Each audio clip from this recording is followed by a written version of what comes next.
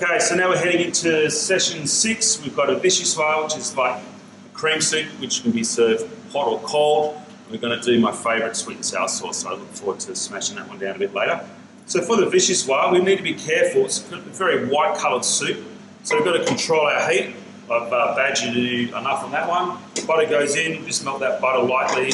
No colour on our onions, our leek, okay?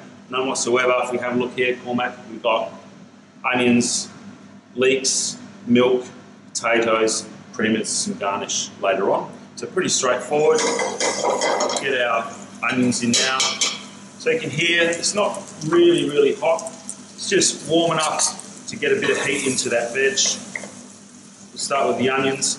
And again, like we did with the tomato and a couple of other those items we cooked earlier, I'm going to make sure I just clean the edge of the pot. What happens is it kind of tricks you, sneaks up on you, and you look in here and you've got a lot of brown veg or a burnt veg on the side of your pot. And particularly for this one, because we're going to blend it, we want a really nice white finish. We don't want that. Okay, leeks go in. So what I'm thinking when I think about soups is when I go around and I eat out a fair bit, probably the soups is something, the classic soup on a menu these days, in Perth in particular, you don't really see a classic soup. Obviously we just finished summer, but coming into winter you'll see a few in your little cafes where they have their little, cauldron there, that lovely pumpkin or a carrot soup or something.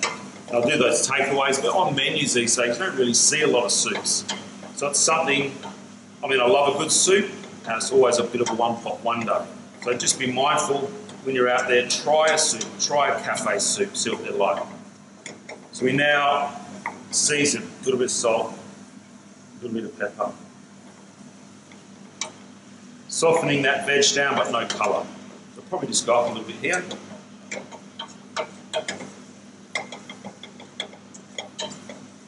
Okay, so if we look at the method, step 1 is melt the butter, we've got our veg going in, all done. Next is the chicken stock. So for this one, you have the chicken stock there, ready to go, in it goes. Turn it up full now with our milk. Going to get our potatoes in there as well.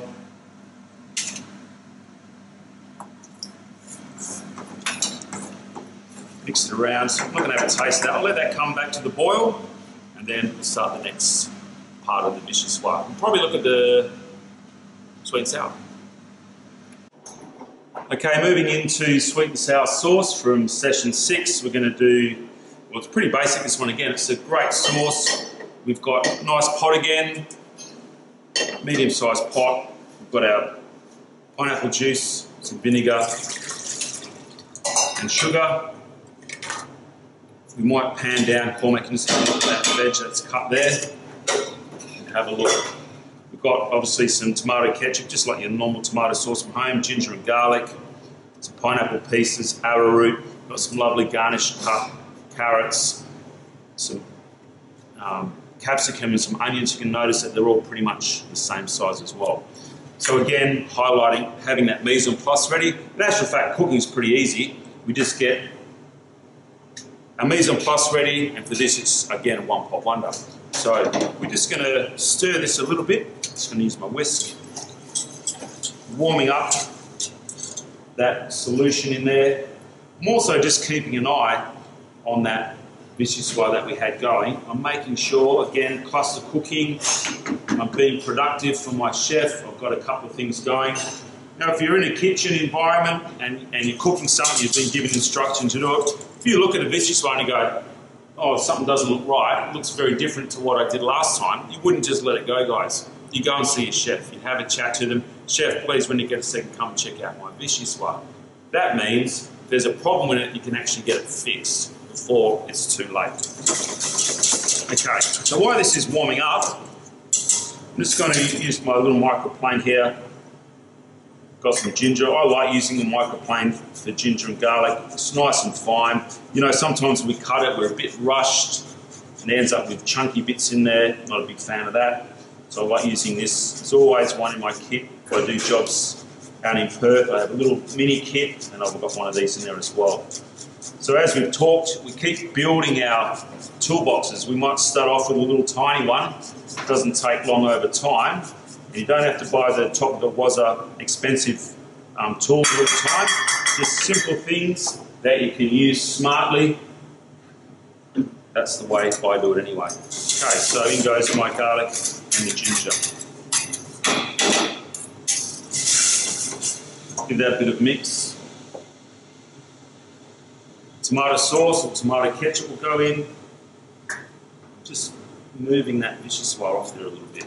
So in that goes.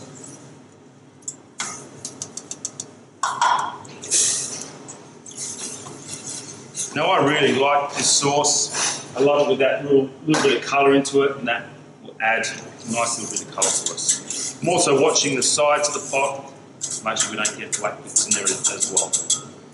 Okay, so we refer back to our recipe. It's pretty much now, we just need to thicken it. So we've used an arrowroot in a previous dish, use the arrowroot again. We know that's going to help us, because now it's just alleviated an issue for us with gluten-free. We make that slurry. So the other thing that I'd be trying to research if I were you guys is kitchen terms. What are the kitchen hacks, the words that chefs using out there? They'll say, go make me a slurry of corn flour, go make me a slurry of arrowroot. So this needs to come to the boil, which is just done now before we get the arrowroot in. We just slowly add that in. So what we're doing here is I don't want to add it all in, I just want to add it slowly so we can get a feel for how thick it needs to be. So when I'm thinking sweet and sour, I'm thinking maybe a little crumb piece of fish or crumb or battered pork. If I dipped it in there, that would hold, that sauce would stick to it and it would hold on there and coat it. It wouldn't just drizzle off.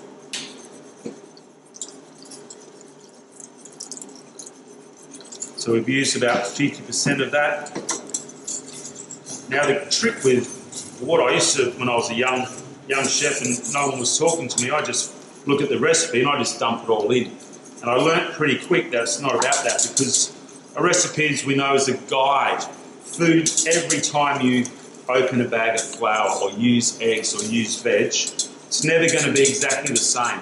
So you've got to use your feel. You've got to, we talk about using our senses, and we sometimes think it sounds a little bit very chefy to say using your senses, but we actually do. We've got to get a feel for it. What's it being served with? What are we using it for? So I'm thinking Cormac on this one, that might just need a little bit more. It needs to coat for me. Looks about right. Pretty happy with that. It's going to cook a little bit more. I can potentially, at the end, if I wanted to, add a little bit more arrowroot. It's just come up to the boil now. When it comes to the boil, it's pretty much not going to thicken anymore. So I would know if that wasn't where it needed to be, that I would have to add a bit more in. Okay, so I've added probably 80% of that in now. It's nice. Okay, the rest of the sauce is pretty straightforward, which is going to allow us to look at the Vichyssoise in a minute as well. But we'll just get this one done. Okay, we're going to add the veg. We're going to simmer for a few minutes. Carrots and onions are going to go in for me first. So when they go, they look beautiful, those carrots. Not a big fan of the green capsicum. Personal flavour. I don't like it. Anyway, it's going in. In it goes. Looks lovely though, and we've got those nice colours that we always want to be using to make our food look good. So we're not going to be overcooking this. We know with the sweet and sour, it's just going to be like almost al dente, this veg, by the time we're finished. We'll have a quick taste of that. Ooh, yum. Love the vinegar. It's probably heavy on the vinegar. So what could we do with that? Do we think if we thought it was a little bit heavy, with one element we could add more pineapple, we could add more sugar. If we did the recipe again, we'd actually take a note on here. So if this was an assessment dish, I might put in here, if it said 300 ml of vinegar, I might write try 250. And then we might not do this recipe again if we're at home for another 6 months, and there's no way you're going to remember. So you come back to that recipe and you go, you know what, we'll wait. We'll adjust our recipes as we go. So finally, what's going to go in here is our pineapple.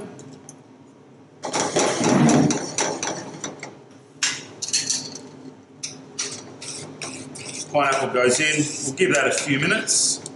Then I'm going to come back, I'm going to quickly blend my Vichyssoise and show you that. Well actually, before we do that, let's actually show everyone this Vichyssoise now. So I'll just switch those over.